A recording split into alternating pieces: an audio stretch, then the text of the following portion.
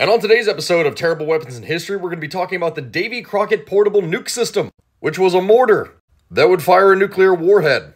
And let me explain. So the Davy Crockett was introduced back in the 60s during the Cold War between the East and the West, with the idea of it being that it would make a great immediate response tactical weapon that could be used if the Soviets ever invaded into the West. The weapon system was mounted onto a Jeep, which would be crewed by 3 people, and after firing the weapon, which only had a 1.5 to 2.5 mile range, the soldiers then had to get the hell out of Dodge. Just imagine giving 3 army grunts the ability to utilize nukes. I wonder why it never really caught on.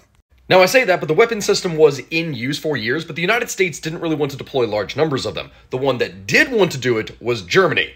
West Germany wanted to refit its army so that it wouldn't have to use artillery brigades and other expensive stuff anymore, and instead just use a couple Davy Crockett's per, division. Which the United States simply had to refuse and tell Germany, please, calm down.